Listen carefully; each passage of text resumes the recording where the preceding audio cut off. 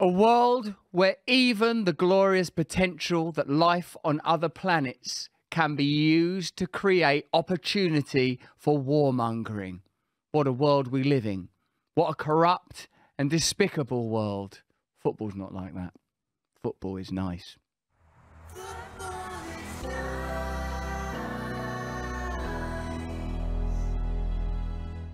Hello and welcome to Football is Nice with Russell Brand and Gareth Roy. We've got Mark Goldbridge on the show a little bit later, host of the Manchester United YouTube channel, The United Stand. We're going to be looking at him becoming increasingly enraged as Manchester United fail to materialise, nearly materialise, dematerialise. They're an ontological entity that are even beyond physics at times. This is Premier League Eve. We stand on the precipice of a new season. New dramas will unfold, new heroes will be minted, new villains forged. Will it be VAR that defines this season, or will it be the 100-minute game? Is that the scandal that we have yet to taste on, in my case, my sweet velvety lips, and in the case of Gareth Roy, some rather... Actually, they're quite nice lips as well. Never really looked at them before. Thanks for joining us, Gareth, for this part of your job. Thank you so much, Russell. It's nice for you to be here. Yep. What you think about 100-minute games? Yeah, is this a new talking point? Will they have sorted out the handball rule? Will be the other one, won't it? You know, they always talk about the handball rule now. It's a bit like the Donald Trump case. Did you know that you were going to touch that ball with your hand? Is that a natural position for your mind to be in? So is that what it is? Has it changed? I don't know, but you know, there's a lot of talk of it last season, and pundits kind of saying they'll sort it out next season. They'll sort it out next season. They'll have to. They'll have to. Like, there'd have to be, you meant to do that with your hand. It can't be that it brushes. What I know for sure is however they manoeuvre that rule, it will penalise West Ham in some way. Like with offside. And like what I remember from last season is the early part, we were about to equalise through your man, Jared Bowen, against Chelsea. He scored a goal that just should have been allowed, and it was disallowed for really weird reasons. Like, it don't even make sense to me anymore. Like, clattered into... You know, that lad that Chelsea... How many goalkeepers have Chelsea sold and bought this season? How many players have they bought and sold? I mean, it's ridiculous. Is it? It's been a real merry-go-round. It's ridiculous. I don't know. It's unrecognisable. I don't know how I would feel as a Chelsea fan. Exactly that. The team is unrecognisable. I mean, when you change... I mean, it feels like almost their entire team has changed. It's not the same. It's not the same manager. It's not the same board. Yeah. Stadium's changed. What is it you're shouting at?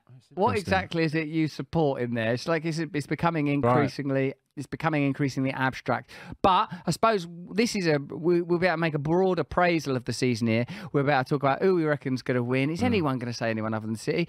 We're going to talk about top four. We can talk about relegation and talk about who might come up. We could sort of take broad stabs at things, can't we? Are you excited about it? I'm excited. No, because we still ain't bought anyone at all. Right. And the people that we are likely to buy are people I don't want. I want that lad Alvarez out of Ajax. I don't know much about him, except he's good. You like his name, don't you? Alvarez. And you like the Ajax thing? Ajax. Alvarez of Ajax. Yes. That's double A. Yeah. That's good. Yeah, if that was a battery, you'd buy it. But like, I'm worried about McTominay and I'm worried about Maguire. Right. I'm worried about the MU Mux. I'm just worried about the kind of 2-for-1 aspect with that deal. It seems 2-for-1 doesn't usually represent anything other than a bargain that's based on quantity over quality. You know, one.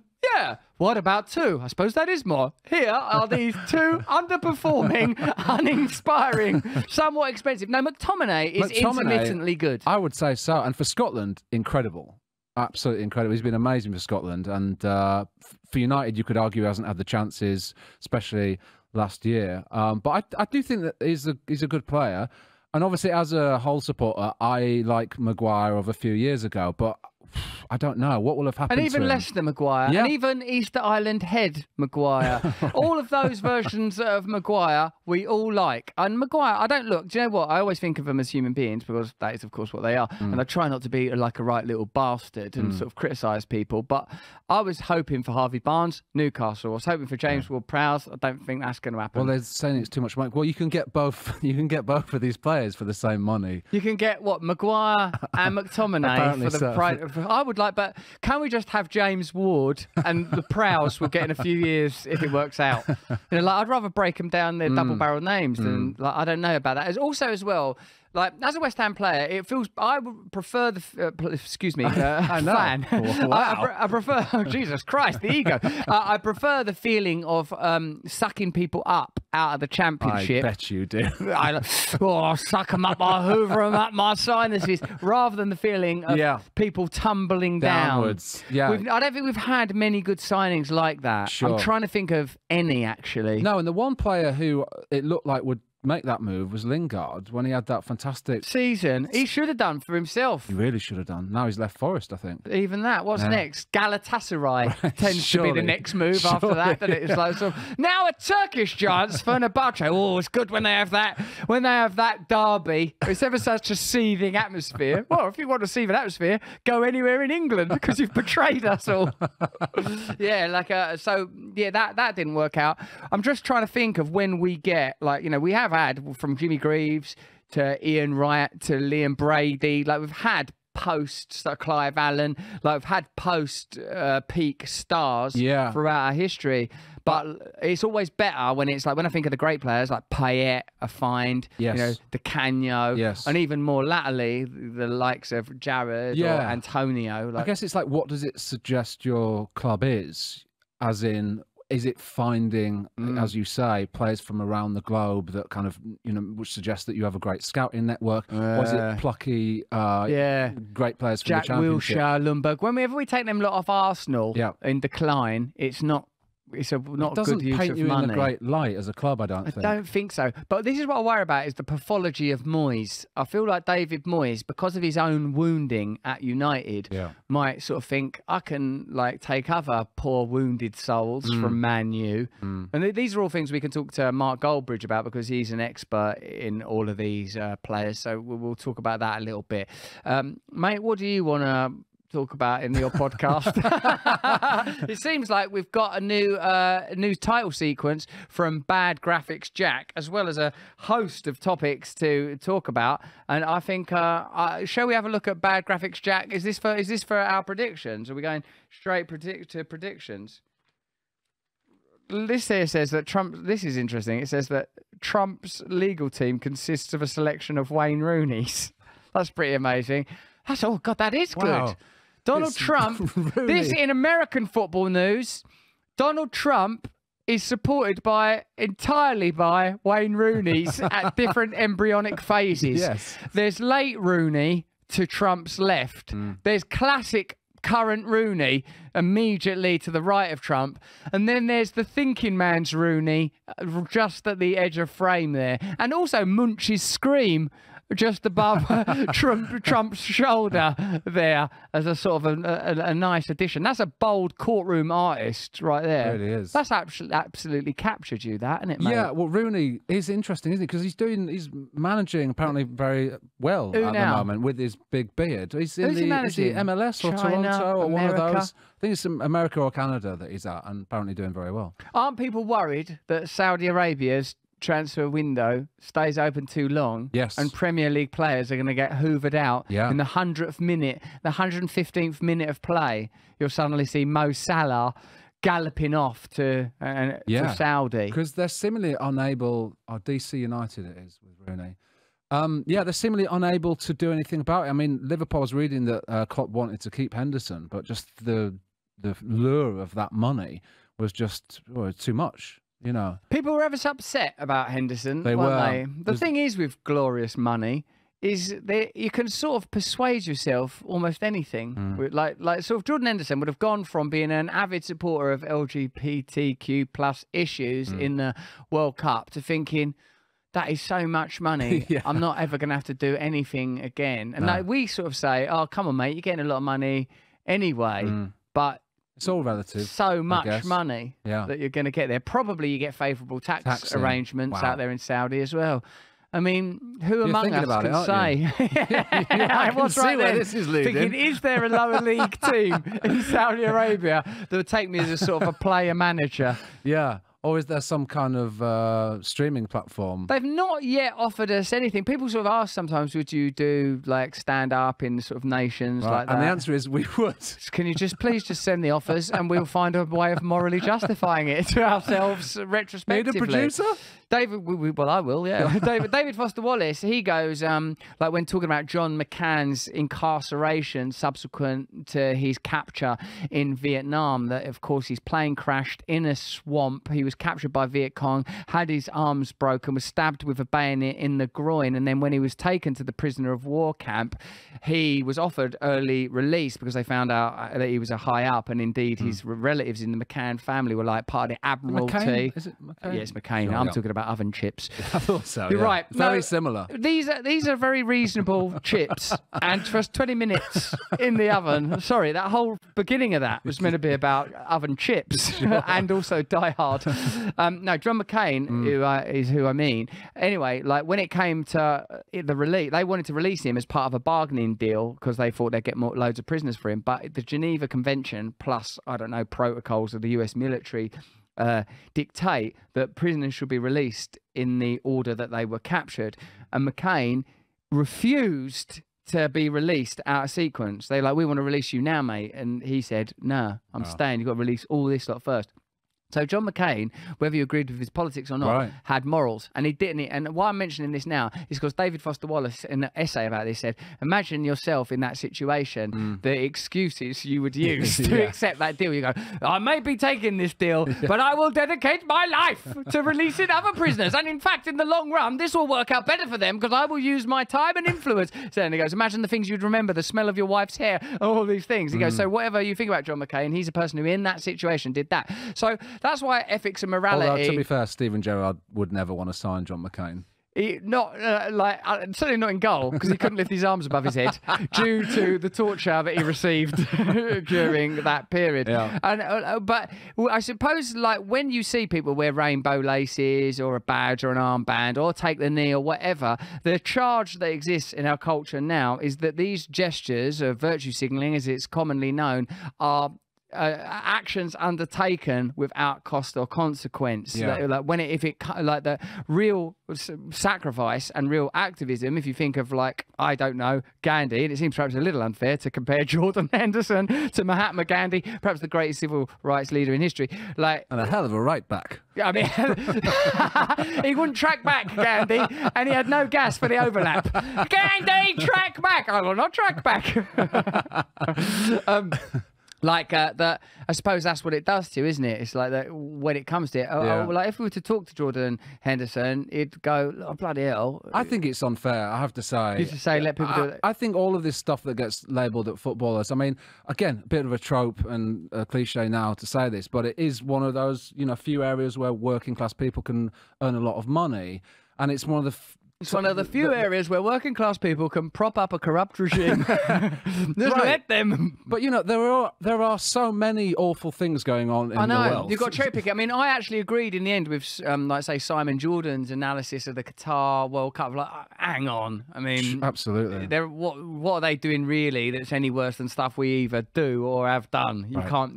If you're going to make these arguments with any sincerity, let's get ready to dismantle the machinery of capitalism and start building ecologically friendly, anarcho-syndicalist, decentralised tribes. Yeah. And given that no one's doing that, you might as well not criticise Jordan Henderson for doing. Jordan Henderson is definitely not getting paid more than America are making selling arms to Saudi Arabia.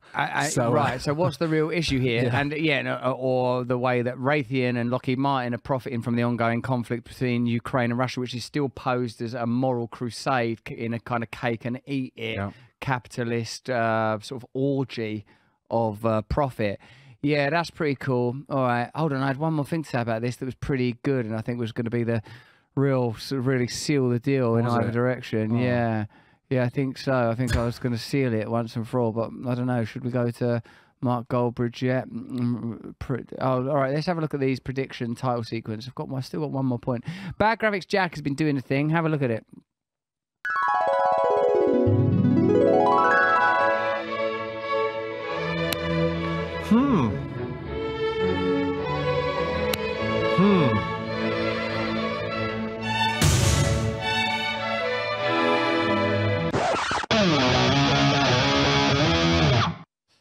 always does that. He does. He always does things like where there's a sort of real sting in the tail, doesn't he? Bad graphics, he Jack. does, yeah. He also has the sort of energy of Saturday morning TV from 1997, doesn't it? Everything's like something that would introduce Trevor and Simon on Live and Kicking. That's a reference. So, look it up. Well, what predictions are we going to make? Should we make a prediction? Okay. I'll make a prediction. I mean, who's Sure. going to... There's no point predicting anything except for total domination of Manchester City, is there? No, I would suggest not. Because they bought 2 players, they improve them, haven't they? I mean, they let go of a couple of people that they wanted to let go of. Gundogan's gone, hasn't he? So, and he obviously got them a lot of... He was amazing for them. Scored a very nice goal in the cup final. I wonder if Mark final, Goldbridge saw that. I'm not sure if he did. And Mahrez, that don't matter. Well, you know, they've always got... They just bought back some... They bought some centre-back who looks tasty. Yeah, from Leipzig, yeah, apparently. Pep And says what, he's Kovacic? Kovacic from Chelsea, yeah, another smart signing at 25 million. I think they got him for. How are you going to say Gvardiol? Is that how? We just did. Do you think that they got him because his name's a bit like Guardiola? I think they did, yeah. Do you know I like Guardiola? What about Gvardiol? Close enough. Get him in. Yeah.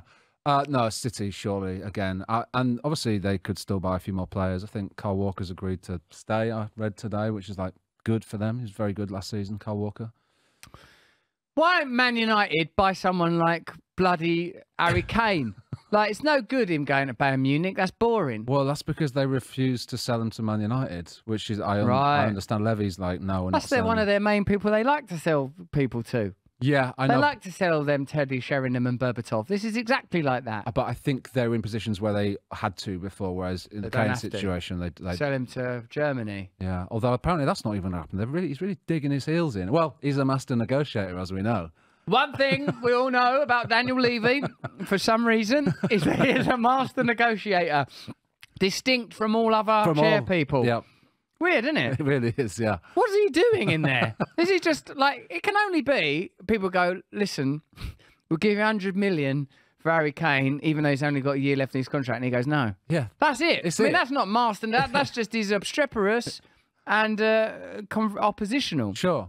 Yeah. Anyone can just say no to things, right. except Zammo. I'm really trapped in the 80s. Really I can't really get out of the 1980s.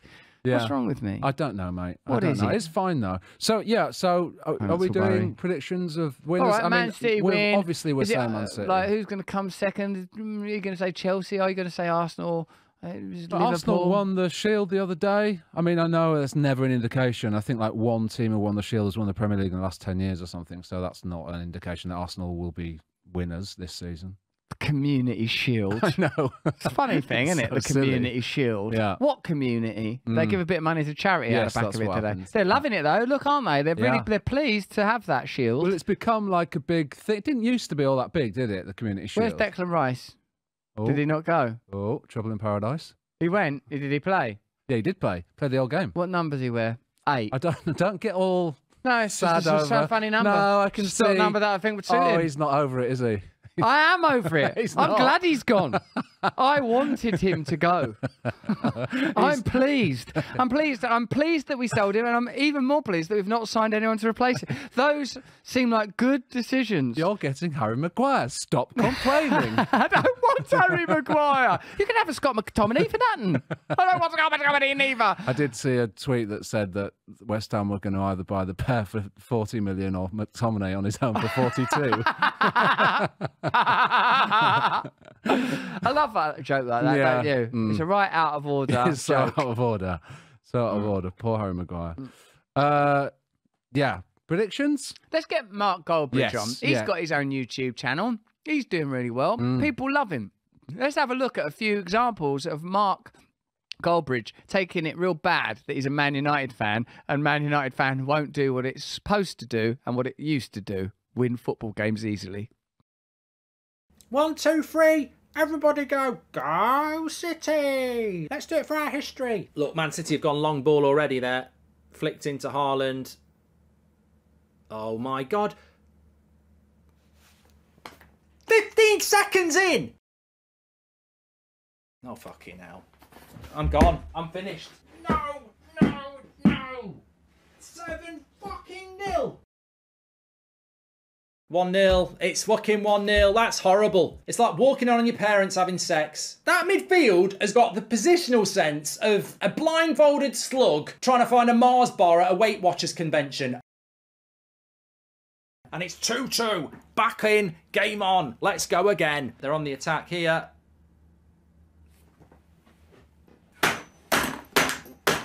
You can sod off meowing as well, you bloody Arsenal fan.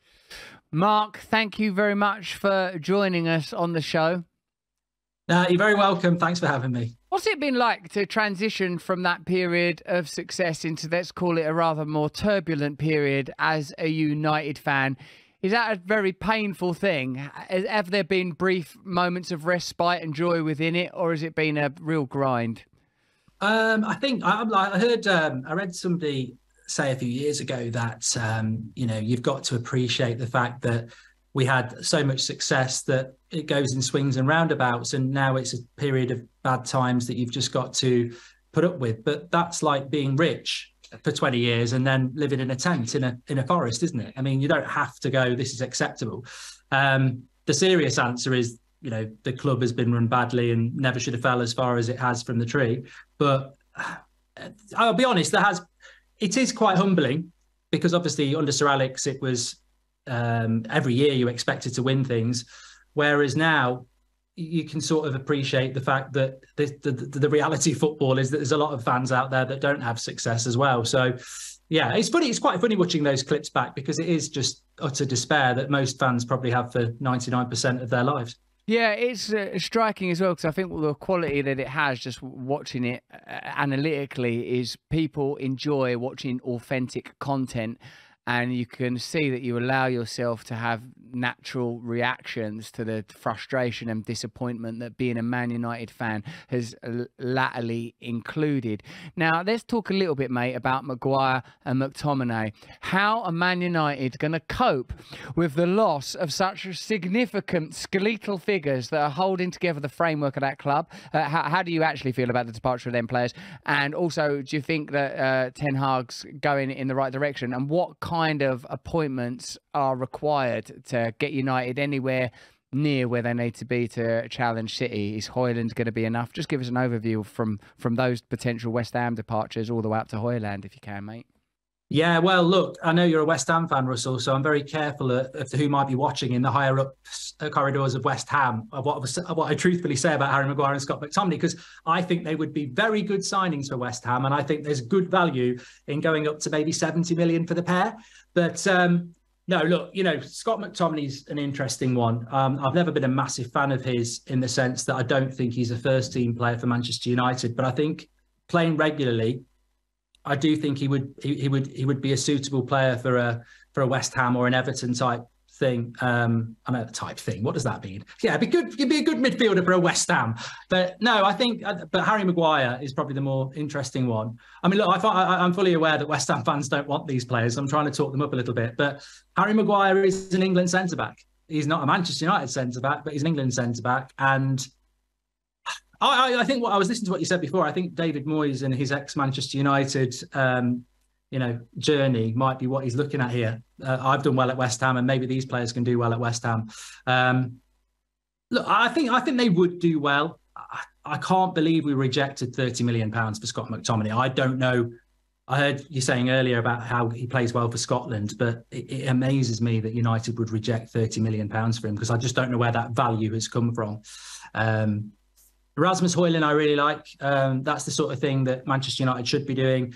We did this a few years ago. Obviously, Cristiano Ronaldo would be the most obvious choice, where you go and buy a teenager from Sporting Lisbon and they become a great player. Manchester United, over the last decade, talking about failure, have sort of fallen into this trap of spending a lot of money on other people's players, whether it be Di Maria or Pogba or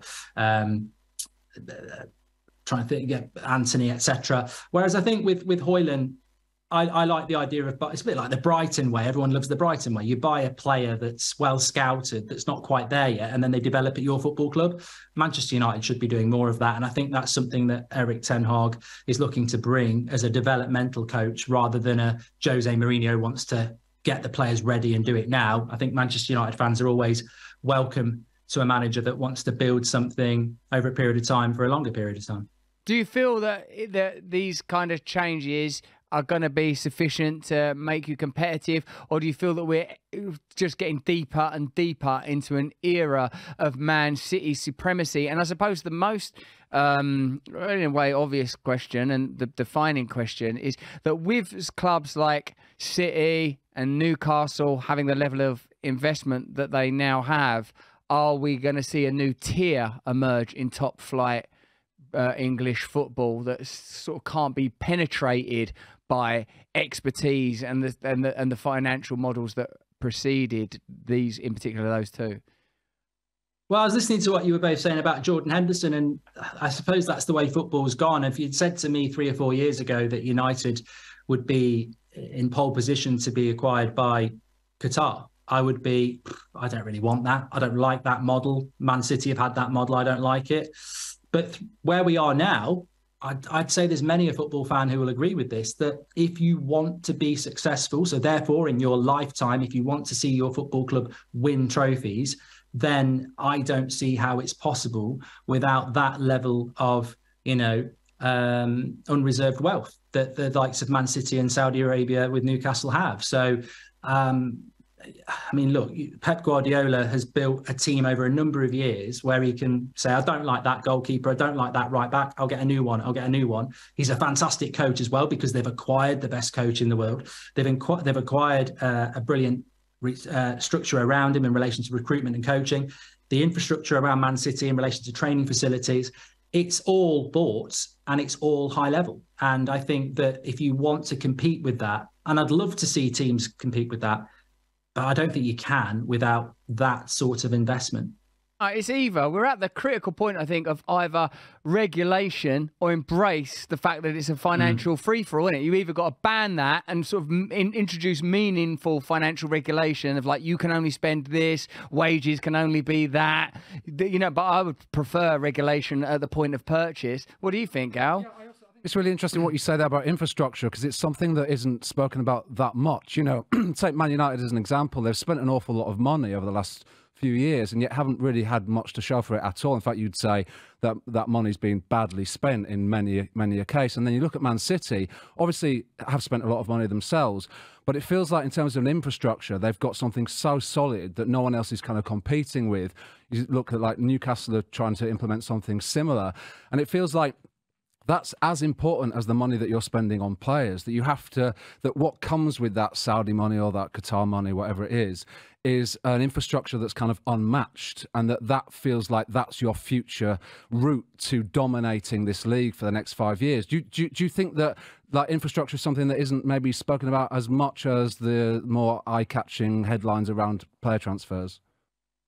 I think the modern football fan is probably more aware of it than I was when I was younger. I mean, look, growing up in the late 80s, it was teletext. I had no idea who played for Bayern Munich, etc.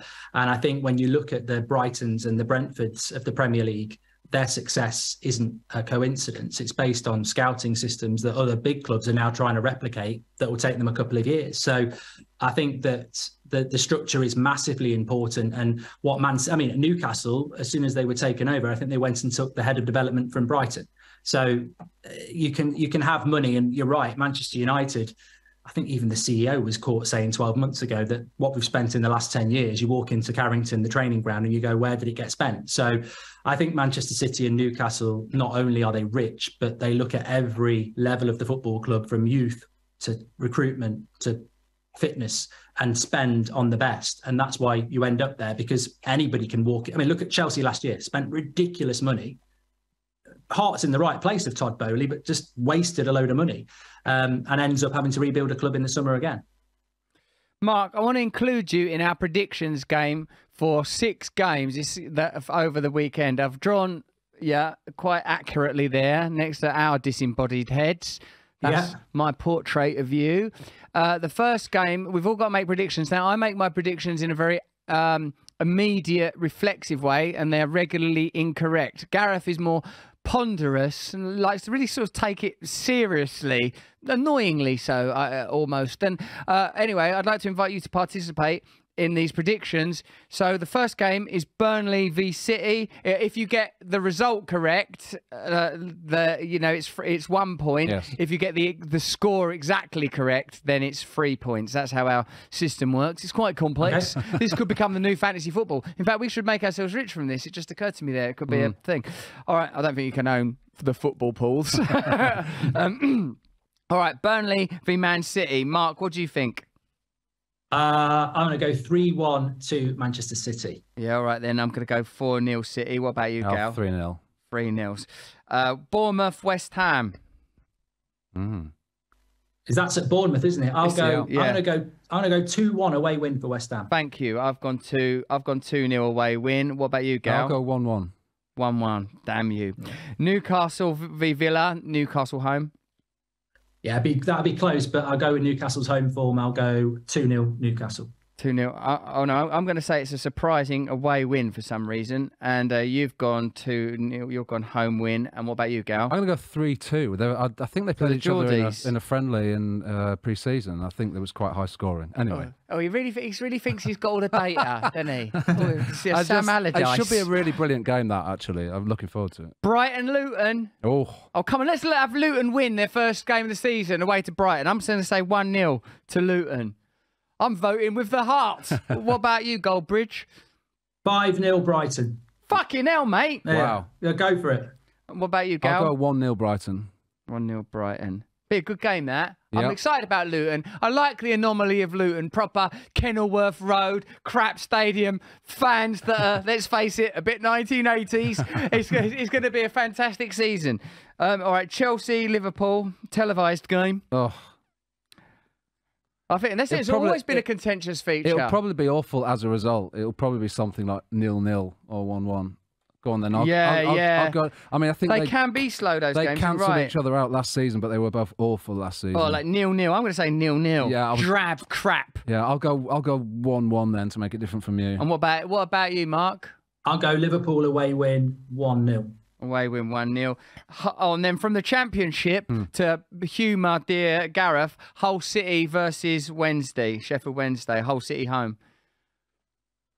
I'll go 1-1. 1-1 for me as well. 1-1. We're allowed to say the same thing. I think Sheffield Wednesday are going to win. It's their first game. They came up in the playoffs, didn't they? And United, do you think United will beat Wolves on Monday night, Mark? Yeah. I'll go 3-0 for that. Mark saying 3-0. I'm going to say 2-0. And Gal? 3-1 United. I think Wolves are really going to struggle this season. There you go. That's sorry for if you were listening or watching this, putting you through that sort of tedious process of men just contemplating numbers. Mark, thank you so much for joining us. I'd love to talk to you again. I want to talk to you about how you went from being a police officer to a YouTube star, and I'd love to get into the sort of philosophical depths that only football can bring about. The whole point of our podcast is to engage in whimsy and philosophy. And on that note, why the hell are you in a Jamiroquai video? Thanks for having me on, lads. Really enjoyed it. Love to do it again. He's not going to tell us. He won't tell us. We'll never know. Mysterious. Next time. He's a mysterious man. He's a space cowboy. But will he ever return? Thank you so much for joining us. You can check Mark out on the United Stand on YouTube and follow him on Twitter at United Stand MUFC. That's all we got time for. Football is Nice will be back next week, and you can listen to our whole conversation on the Football is Nice podcast.